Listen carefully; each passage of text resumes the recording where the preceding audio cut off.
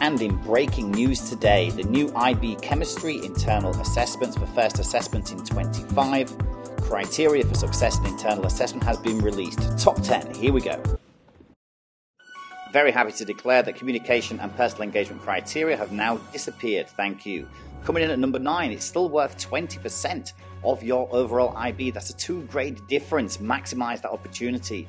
Coming in at number 8, we find that it's 3,000 words, no longer that nonsense 12 pages which was so abused. Coming in at number 7, we have finally to work out that 3 students can work in one group to collect the same data but must have a different outcome.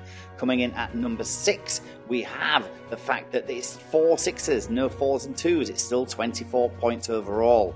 Number 5, the grade boundaries are still going to be the same. You can use database, you can use field study, you can use lab-based work, simulations, computer modeling.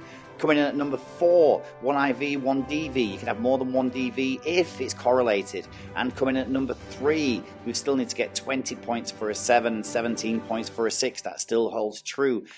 Coming in at number 2, we have one way to fail. Academic dishonesty. Check yourself before you wreck yourself. Number 1, May 25, first assessments. Those 3,000 words, they do not include charts, data tables, equations, formulae, or references. Let's look at those criteria now.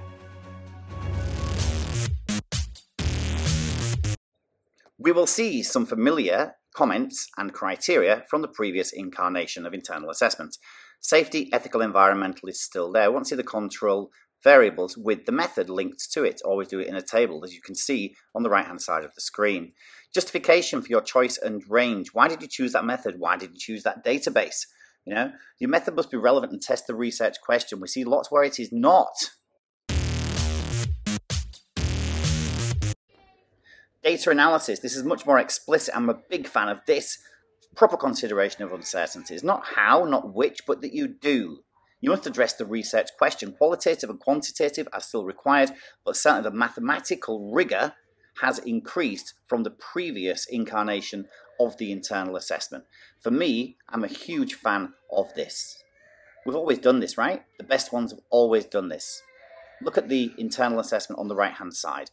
Legends are labelled on the axes, error bars, R-squared values are now all explicit requirements for the new internal assessment. Don't forget, this is now 1/4 of your overall mark. Clear, clarity, and precision.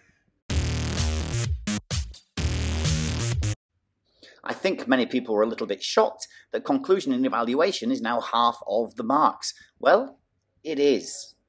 We want to have some high-level chemistry. Look at the IA scrolling on the right-hand side. We want to see references which are not Quora, which are not Wikipedia. We want to see ChemGuide. We want to see LibreText. We want to see WebMo.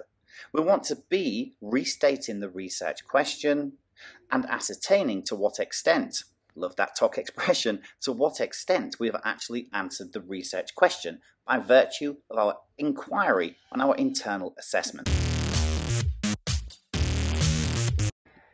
And the least favourite aspect of the previous IA is still loud and proud. Why? Because it links directly with what you'll be doing at university.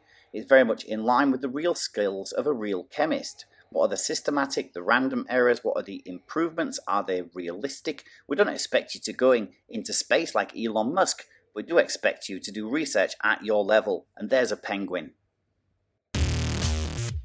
Subscribe now, you'll feel better.